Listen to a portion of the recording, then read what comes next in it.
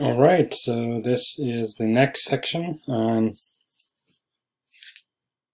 solving differential equations numerically. Today we're going to talk about RK methods or RK2 methods. Okay, so far we talked about three different ways to solve differential equations numerically: forward, backward Euler, and trapezoidal rule. So this is going to be the fourth way to calculate or do the numerical solution of the differential equations. Okay, so we start from our generic form of a differential equations, which is dy dt, and that is equal to f as a function of y and t in general. And we have some initial conditions: y is 0, or yt0 is equal to y0. And in a general way, we can integrate both sides. So if we integrate the left side, it's going to be the integral of dy dt is going to be y. And if you just integrate between two values, tn and tn plus 1, then the left side would be yn plus 1 minus yn. Okay, so integration of this between tn and tn plus 1 is going to be yn plus 1 minus yn. And the integration of the right side would be integral of fy dt. Okay? In other words, you can think of multiplying both sides of this by dt and then integrate. So you basically get this equation. And then now second order RK2 methods come in. So if you just summarize it, we're going to use this integral to calculate this integral actually numerically now instead of analytically, because we don't want to integrate f. I mean, there are cases that integrating f at function y dt is impossible because we don't know what y is. We know what f is, but we don't know what y is. Okay, so the way to do this is we pretend to calculate this using trapezoidal methods. In the trapezoidal method, if you want to integrate between two values, we interpret this as a trapezoid, and the area of the trapezoid would be 1/2 of the height, which is h, which is dt in this case, and then times the sum of the two bases. So the sum would be the function at tn plus the function at tn plus 1, and that's what we have here. Okay, so that's the function at yn, and then function at yn plus 1. You get the average of the two, you multiply h, that's going to be the area of the trapezoid, which is pretty much close to the integral of this function from tn to tn plus 1. Alright, so now the question is, what is yn plus 1? Because we don't know, right? So if you're sitting at point n, we know what yn is, but we don't know what yn plus 1 is. So that's the problem. So we're going to use the value at yn to do basically something like forward difference to calculate yn plus 1. And then we substitute this yn plus 1 into the second piece of the right side here. So okay, that's going to be f of yn plus 1, but this yn plus 1 is nothing but the forward difference that is calculated based on yn.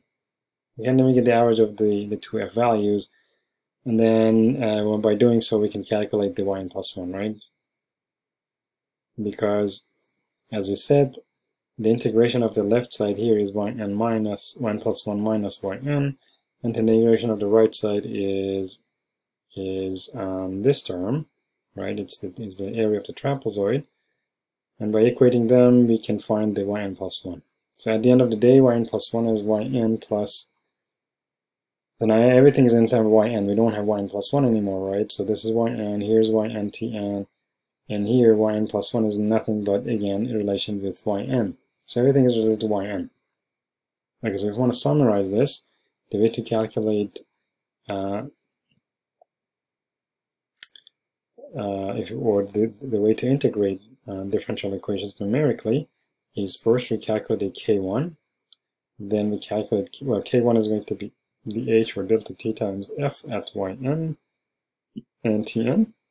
Then we calculate k2 based on k1, and k2 is going to be the h times f of yn plus k1, which we calculated before, and times tn plus 1. Okay, So that's going to be y. This is going to be k2, and then yn plus 1 is going to be yn plus average of the k1, k2.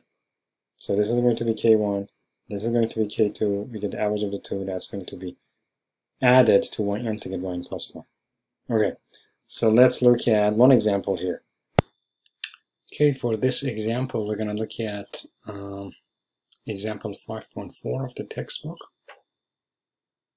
In this example, we have a reaction equation. So in this reaction, the rate of change of concentration of, let's say, species A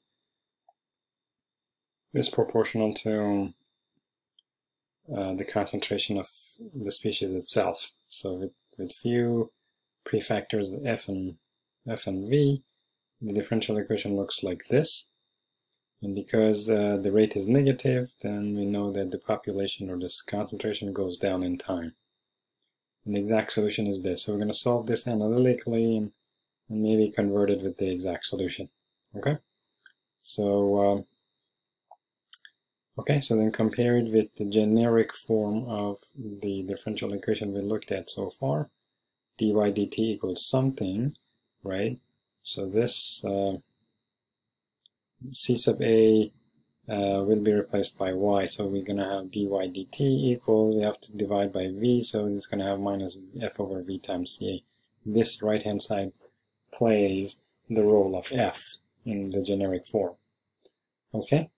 Alright, so, and then the boundary conditions here, let's see, I think at point 0, yes, at point 0, I think the concentration is 1. So initially, at time 0 we have concentration 1, we're going to see how the concentration decays in time. Okay, so here is the solution using RK2. First, we create our time intervals from 0 to 1 with the increment of 0.1. Okay, so here's the increment. And then we also have tau. What is tau? So in the differential equation, tau is this is f over v. So we renamed it actually as now tau. Okay, so let's double check. Our tau is going to be 0.5, and just let me look at the exact solution. The exact solution is, yeah, exponential of minus time times or divided by tau. Yes, okay. So tau is actually is a time scale, and according to this equation is going to be v over f. Okay, so v over f, we call it tau. In this case, the right hand side is going to be dc dt equals, and then minus ca over tau, because v over f is going to be tau. Okay? So v over, let me just write it here, tau is going to be v over f. Okay, so v over f is going to be tau. And that's equal to 0.5 for now. We assume to be 0.5. I mean, that's a constant. So we designed the problem to be actually 0.5. Okay? Alright, so first we have to calculate K1. And according to this, K1 is, we have to multiply, we have to evaluate the function, the right-hand side of the differential equation at point Tn, and then multiply by another delta t. Okay, so that's going to be exponential of, the right-hand side. So the right-hand side of the equation is, example, yes, the right-hand side is minus the concentration divided by tau. And that's what we have here, is minus the concentration, which is B3. Right, so B3 is the concentration of the previous step, divided by tau, which is the purple cell. So it's B3 right here, the solution of the current Y divided by tau. Okay.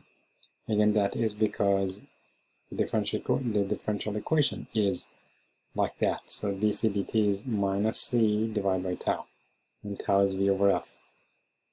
Okay. So that's how we did K1. And then K2.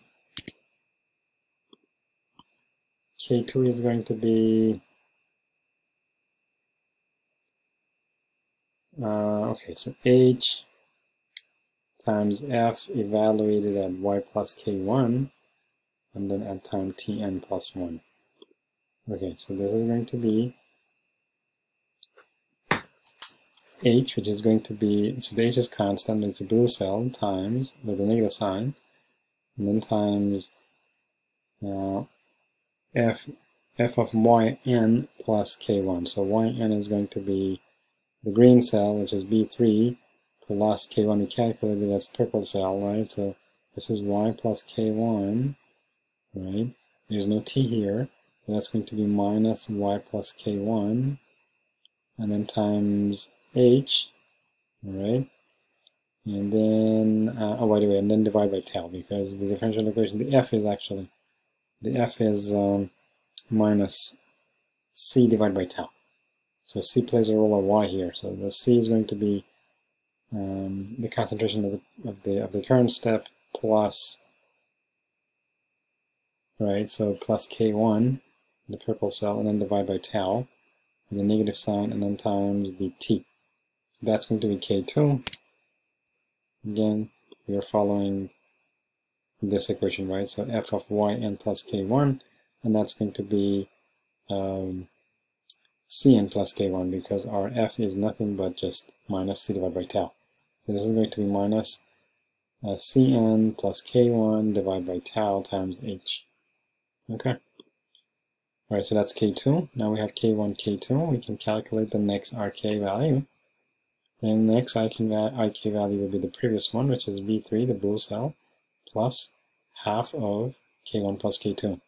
And that's coming from this equation, right? So previous y plus 1/2 of k1, k2.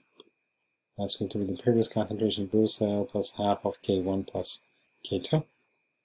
So this is it. The rest of it is dragged down.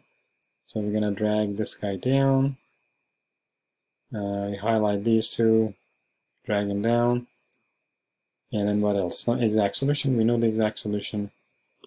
So exact solution is given to us, for example, 5.4. And that's the exact solution. And the initial concentration is 1. So it's going to be 1 times the exponential of minus t over tau. And that's what we have here. So it's exponential of y0, which is 1, times, y0 times the exponential of minus t, which is a3, the green cell, divided by tau. Okay, so that's the exact solution. You can also drag this guy down. And then we can also do the same thing. We can solve the same problem using forward Euler. I don't go over that, it's very quickly. The initial condition is exactly as before, is 1. And then this one is going to be the previous concentration, which is the blue cell, plus h, which is now b1. Now in this case it's going to be dt, that's b1. And then times the right-hand side of the differential equation, which is minus f divided by tau. Right? Minus concentration divided by tau. Concentration is going to be the previous concentration. Or in other words, f3. Okay, divided by tau. So that's the exact solution. We can also drag this guy down. And then now we can, oops, actually drag this one down. Okay, now we can go ahead and plot these. So let's say this is the Euler method, the last column versus the time value. We can also plot RK, this is also the exact solution, which is column E against time, and then buried under this is going to be RK2, which is really hard to see, and that's going to be, let me see if I can catch it. Nope. Unfortunately, this is, these are very close. So anyways, the exact solution RK2 are very close, so you can see that you cannot distinguish it at this resolution. Anyways, so we learn how to do this using RK2. In the next video, I'm going to show you perhaps another example how we can solve the differential equation using RK2. Alright, so stay tuned and thanks for watching.